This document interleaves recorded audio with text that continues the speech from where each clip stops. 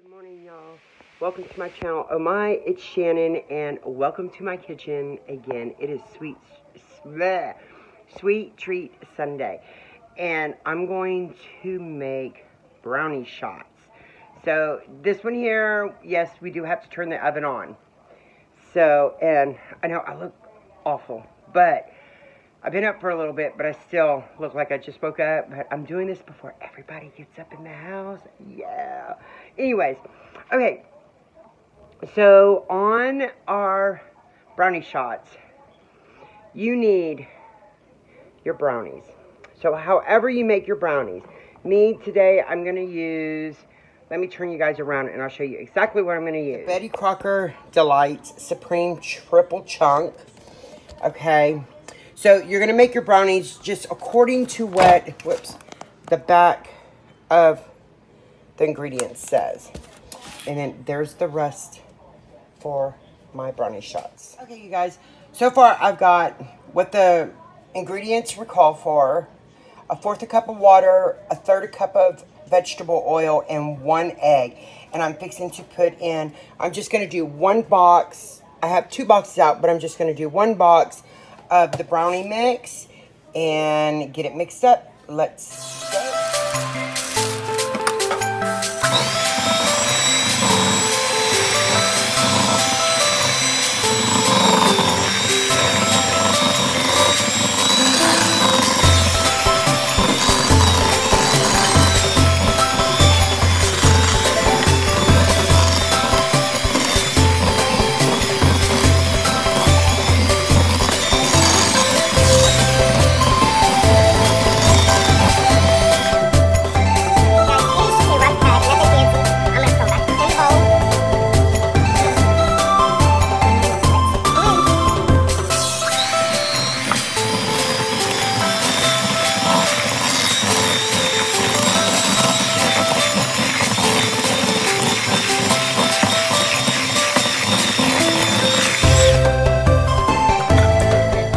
Sprayed my pan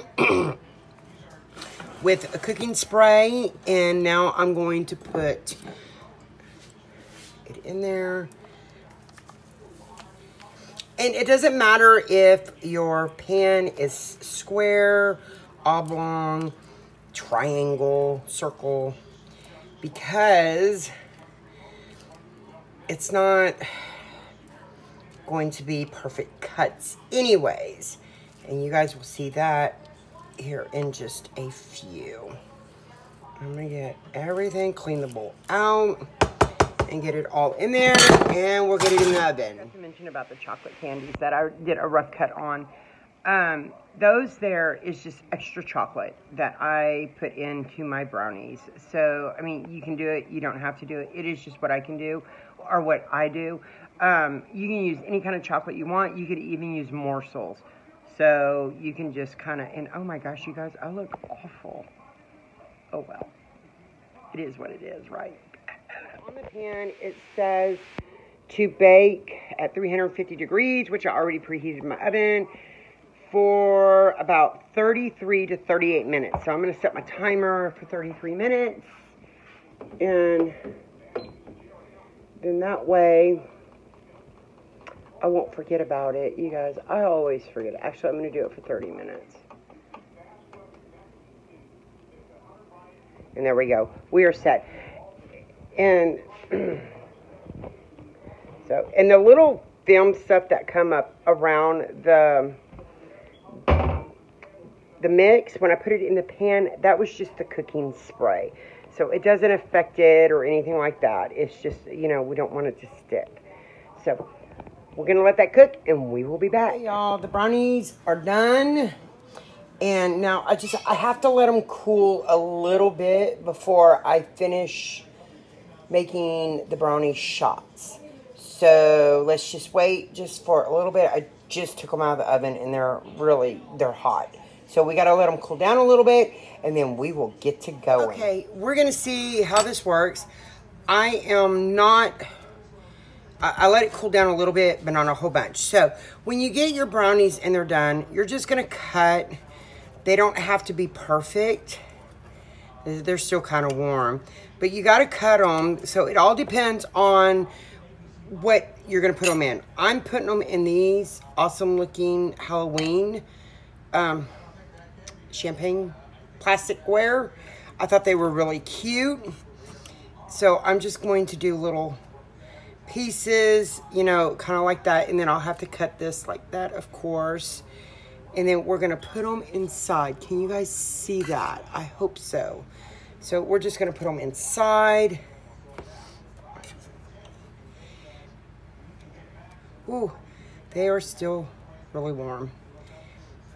Okay.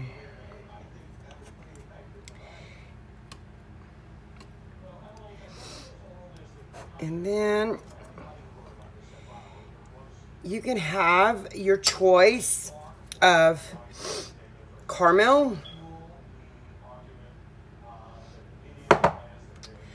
butterscotch. You can do strawberry, whatever you want. Hot fudge. Let me see. I'm getting you guys in there. And then just your regular chocolate. Whoa. Your regular chocolate. And we're going to do hot fudge.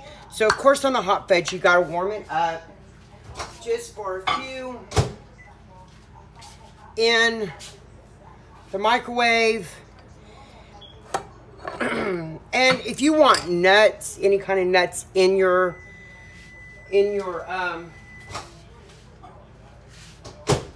let's see, did this do it? No, it's got to do a little bit more.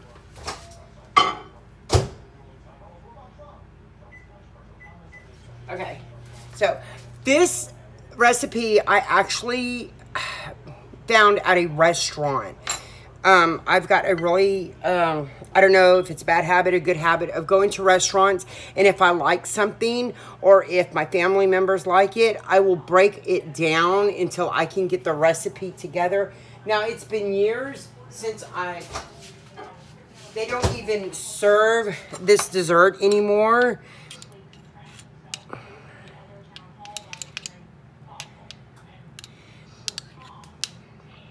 I gotta get it hotter, you guys. I'm sorry. And you can do combinations of all of your toppings. It all is what you want. You can add peanuts on top. We're gonna put a little bit of whipped cream on top. We're just gonna fix it up really nice. Unfortunately, I don't have anybody home to try it, okay? And then we're going to take it and we're just going to drop it, if it'll drop, down in there.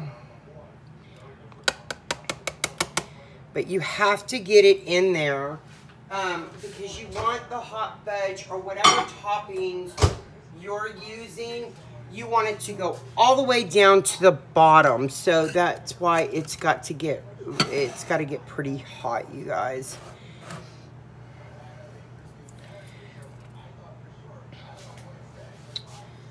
Oh my goodness. I should have had this going before I started filming. Give me a second and I'll get it warmed up. Here we go. She's nice and warm because she was bubbling. So we're going to get it and we're just going to put it in there.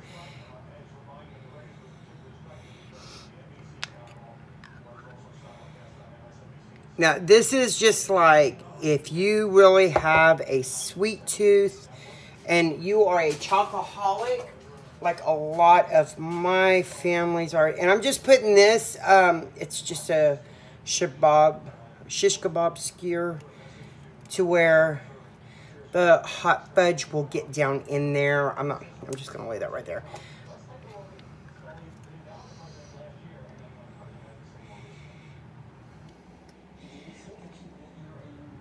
Okay.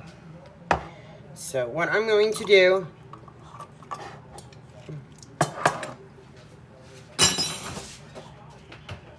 that.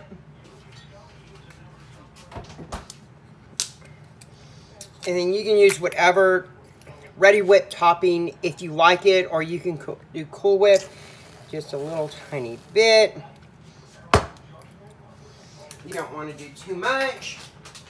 And then we will add a little bit of nuts, mixed nuts, to the top. And if you got a cherry, you can add a cherry on top. And here she is, a brownie shot, y'all. So if I missed anything or whatever, just comment below and just tell me what you think. But there she is, a brownie shot. And I'm just going to make one because I don't have no one to eat them. Everybody's gone or they're still asleep. But until next time, you guys, cheers. Thank you for joining me in my messy kitchen. And until the next video, y'all take care. God bless and peace. Bye.